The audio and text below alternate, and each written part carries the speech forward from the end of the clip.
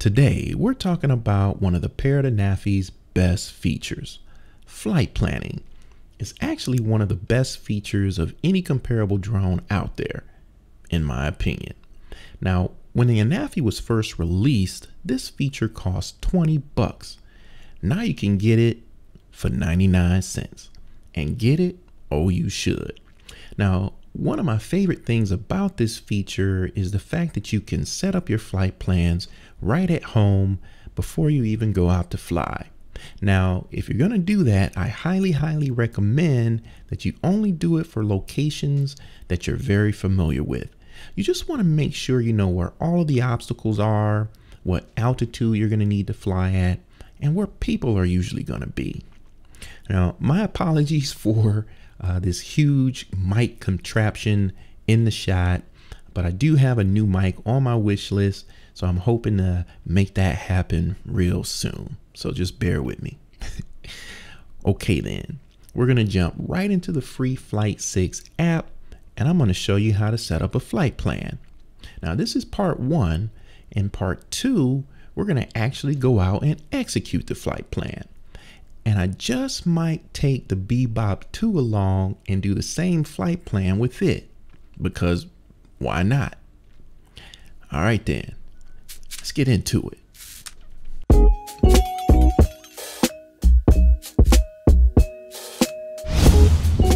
One thing I need to do real quick for my YouTube survival. Please subscribe to the channel and don't forget to click the bell. That way you'll know exactly when I upload new videos. All right, here we are in the free Flight 6 app. We're gonna click fly, then piloting mode, then flight plan there on the right. Okay, your map should come up, and notice here on the right here, it's showing you the last GPS location of your drone. So that's either the last place you flew or the last place you lost connection with your drone. We don't want that now, do we? So, but anyway, just thought I'd point that out. Now, the first thing I recommend that you do is to click on the settings icon. It looks like 2 vertical lines with dots on them. So click on that. All right. Now these are settings you only need to set once, but they are important. So do you want the drone to land at its last waypoint, or do you want it to hover? I like mine to land, so I'm clicking yes there. Now, automatic progressive course means the drone will move smoothly from waypoint to waypoint rather than stopping at each waypoint briefly and then on to the next. So from waypoint to waypoint, it will be one smooth movement, and you won't see the drone pause before turning or moving to the next waypoint. So I highly recommend that you turn that on. All right, now let's get to setting up this flight plan. Okay, now if you're doing this from home, you'll have to locate the area on the map that you want to set up the flight plan for. If you're already at the location, the map will show that location.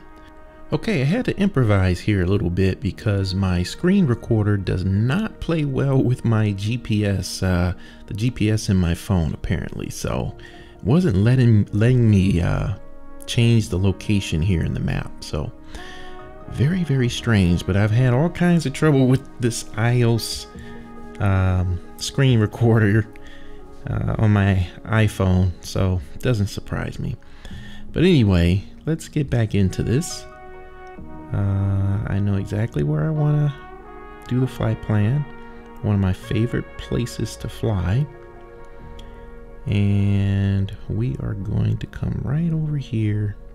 So one of the most important things that you're going to need to determine when you set up your flight plan is where you're going to launch from. And I see right here in this area is where I'm going to want to launch from. We're going to have 2 points of interest, probably this here, this little flower patch, and then this bridge.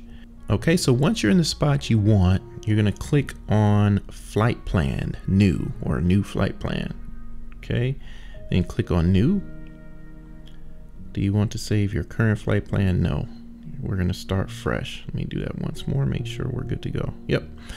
Okay, now let's cover basic functionality first. So to place a waypoint, you just tap the screen. See, just as easy as that, right? To remove a waypoint, you're going to long press and hit the trash can, or you just do undo, the undo button there. See that? And you can redo. All right.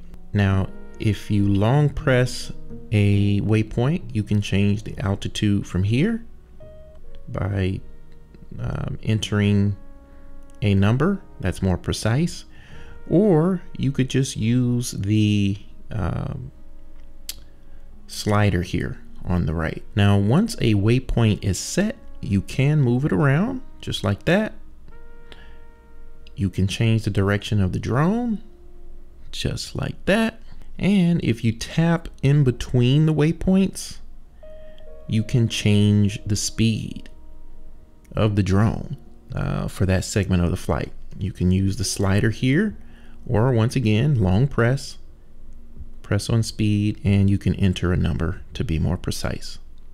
Okay, now to place a point of interest, you just long press, click on point of interest, and there you go.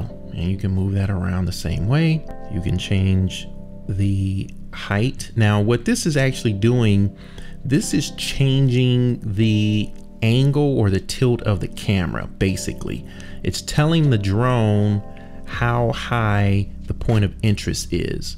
So the camera will change its tilt to match that. So it's kind of important. So if it's on the ground, right, you're gonna want it to be pretty low. But if it's like a tall tower or something like that, or a building, you're gonna wanna need to know how tall that structure is, so the drone will know, you know, where to point. Okay. Now long press again here. You can change the altitude there as well. All right, so those are the basics. So now I'm gonna just go ahead and create a short flight plan with a couple of POIs, points of interest, and then I'll be back. Okay, so I finished the flight plan, and it's actually a lot more involved than I originally planned.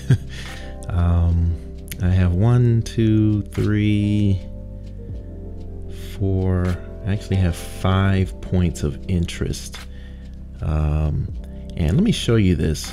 So when you create a point of interest, what you can do then, any of the waypoints that you see highlighted or outlined in black, you can click on that, and that waypoint will then point at that point of interest. Okay, so you can see it's color coded, right? So for the pink point of interest, I have 3 waypoints pointing there. For this sort of aqua color, there's 1, so on and so forth. So just wanted to point that out. And then I do have some speed changes here. Actually, just point it. So 20 feet per second, 20 feet per second, 16. When you change up the speed like that, it makes the footage come out really dynamic. So it's 25. So you've got some speed ramping, and the drone will slow at certain points as well. I think it makes for some really, really interesting shots. And I think I'm gonna change that to 16. Okay. So now that we've done that, and let me make sure to save it. Okay, yeah, it looks pretty involved. Okay, now you have even more options now that you've got your flight plan set up. Now click on this square icon here with the plus sign. You click on that.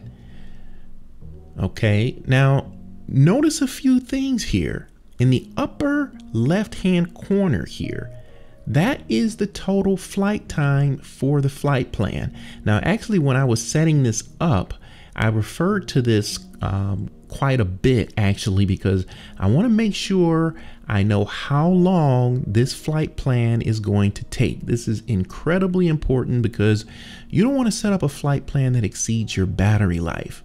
Now, the ANAFI manual does not address this, but for the Bebop 2, when you execute a flight plan, if you still have connection to the drone with the controller, you can easily cancel the flight plan. However, if you lose connection, the drone will finish that flight plan no matter what. Now, the Bebop 2 does not have a low battery return to home failsafe, but the ANAFI does. With that said, I haven't tested what happens when the ANAFI loses connection from the controller, so to be on the safe side, as a general rule, don't create a flight plan in excess of your battery or close to the limits of your battery. So I just did a video on flight time, and this is one of the reasons why that is so important. So I've been averaging about 22 minutes of flight time. So I would never create a flight plan at 21 minutes, 20 minutes. No way, no how. 15 minutes maybe at the most, just to have a nice buffer. Okay, so I don't want to harp on that too much, but I do want to make sure to make that point. Flight time of the flight plan is critical. Okay, let's move on. Now, the icons on the upper right hand corner that you see here from left to right, that's video recording, photos. This is to pause the video.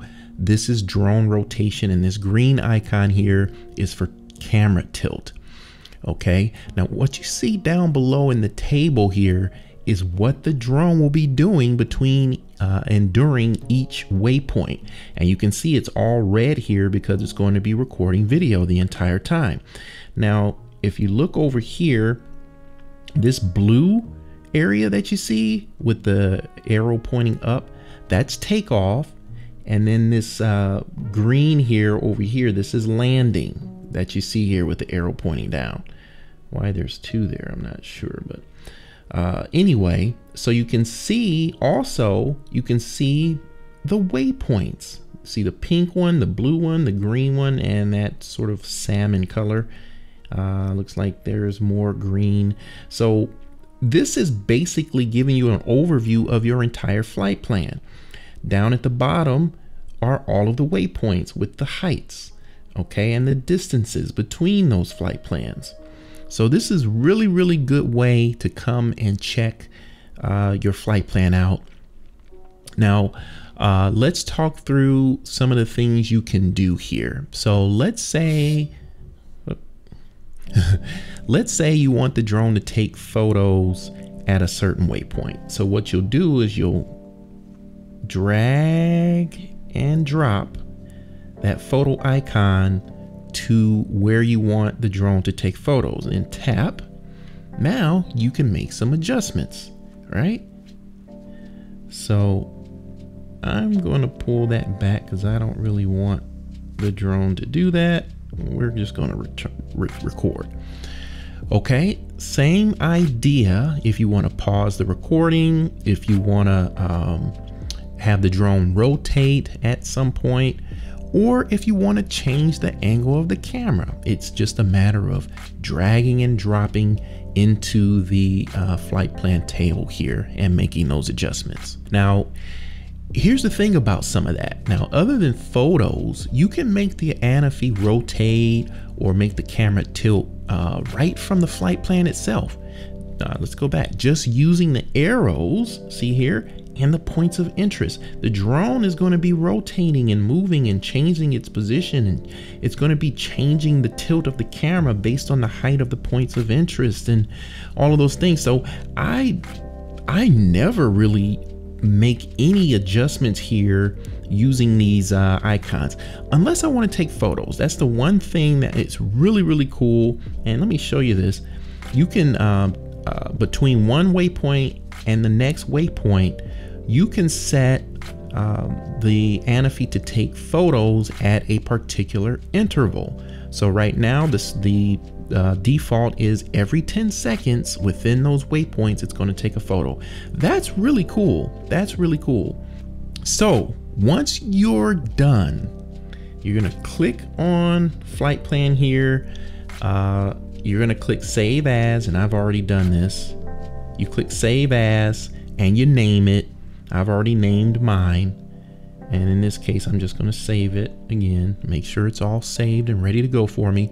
Okay, so you save it, give your flight plan a title. Now that flight plan will always be saved in there for you to do as many times as you'd like. So if you wanted to do like a seasonal transition video, right? You do the same flight plan in each season. So you're in the same spot, doing the same flight, looking at the same things. It'd make for a really cool video. I've been planning on doing something like that. I haven't done it yet. Or if you wanted to track the progress of construction of a building, you could totally do that. Do the same flight plan over a particular span of time that it takes to construct that building. And you could totally do like a time-lapse video. Really, really cool. A lot of possibilities and ways to be creative here, which is why I'm such a big fan of this feature that no other drone company really does as well as Parrot does.